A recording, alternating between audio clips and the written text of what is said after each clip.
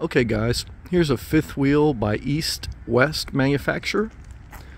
Let's take a look inside. Remember, with a fifth wheel, you're going to need a high capacity tow vehicle with a different style than just a regular hitch. It has like this. The reason I call it a fifth wheel is because they have this like cylinder that would slide into the back of a truck bed, a pickup truck bed, that has an adapter piece that fits in versus a regular travel trailer that just has a hitch. So that's why they call it a fifth wheel, because it kind of operates as a fifth wheel and supposedly makes it easier to maneuver, especially being that it's so big. This model is a 285 RL. Has slide outs, 4 steps up. We'll take a look inside. Has a screen. And as soon as you walk in, it's a modern open floor layout with a light tan laminate flooring, like an off-white cabinetry, stainless steel appliances, and windows throughout. Okay. The first part we'll look at is the table here with the 4 chairs that are freestanding, meaning you can move these chairs around. Slide window right beside it for plenty of ventilation. Behind that is a 2-seater recliner with cup holders. Also has windows directly behind it to get nice airflow. And then the next item is a sofa that would also fold out as a separate sleeping quarters if needed, surrounded by windows and cabinetry above. And the centerpiece to the sitting areas is a fireplace below it. That's an electric fireplace. Okay, and it has some like crystals there at the bottom, so that gives like a nice accent when you light that up at night, with a recessed flat screen TV, so that makes your entertainment area very nice. And of course, one of the selling points here to this modern fifth wheel is this open floor layout, so that you can cook and entertain at the same time. You have an island sink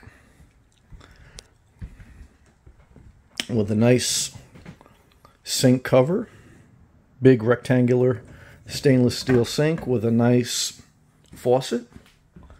And right off that, you have your oven with a 3-burner propane gas stovetop. You do have a built-in stainless steel microwave, GE manufactured. And you do have a nice here refrigerator freezer. Has a couple compartments. Oh, excuse me.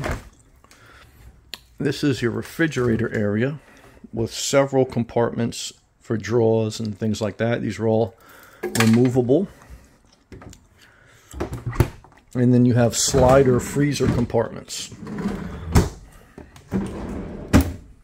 So that's very functional to store like steamed vegetables, chicken, etc. And you have a huge double door pantry. So it has a little latch here, lift up, 2 doors, store all your canned goods and cereal boxes, and even has a place here you can hang some keys, or even clothes if you wanted to, but it's mainly for pantry, for food. You have a 120-volt outlet. Very nice. A little decor on the outside. So that is your main living area. Okay, we're going to go to the master bedroom, but again, you have a couple multiple functional sitting areas with a sleeper sofa, open floor layout on the kitchen, beautiful appliances, and nice decor. So hopefully you see everything there. Let's take a look upstairs. See, the thing with a fifth wheel is once you come into the unit, it's pretty high off the ground because it's so big. The master bedrooms are always usually located above the towing point, above the fifth wheel itself. So you're going to have to walk a couple stairs. So if you were a senior citizen, okay, fifth wheels may be a little bit more challenging to get in and out of. So that's something you have to consider because of the steps, okay? And so here is the one and only bathroom. It's located where you can access it off the master bedroom or just come off the living room. What I do like is a 1-step up shower with fiberglass surround, sunlight. Nice vanity sink area, the vanity mirror. And then right off that with a slider door is your master bedroom with a queen size bed. And light gray or off-white cabinetry carried throughout. Multiple, well, window there and a window on the other side for cross ventilation, which you always usually want in your sleeping quarters. Little coves with a 120 volt outlet and USB chargers on the side. Some storage for your clothes there. 2 rooftop ACs, one here and one in the living area. It's a 50 amp travel trailer or fifth wheel. Fifth wheels are usually 50 amp because they have 2 AC units. When you have multiple air conditioners, that's what causes the need to have 50 amp. Standard size travel trailers are usually 30 amp power. These bigger fifth wheels are usually 50 amp. And that's why, because the air conditioners draw a lot of power themselves. So either way, I hope this little tour helped you. Remember, you can always look online and get all the specs, but this is for a visual tour of this unit. Click the thumbs up, click the subscribe, share the video, hit that super thanks if it really helped you, and I'll see you in the next one.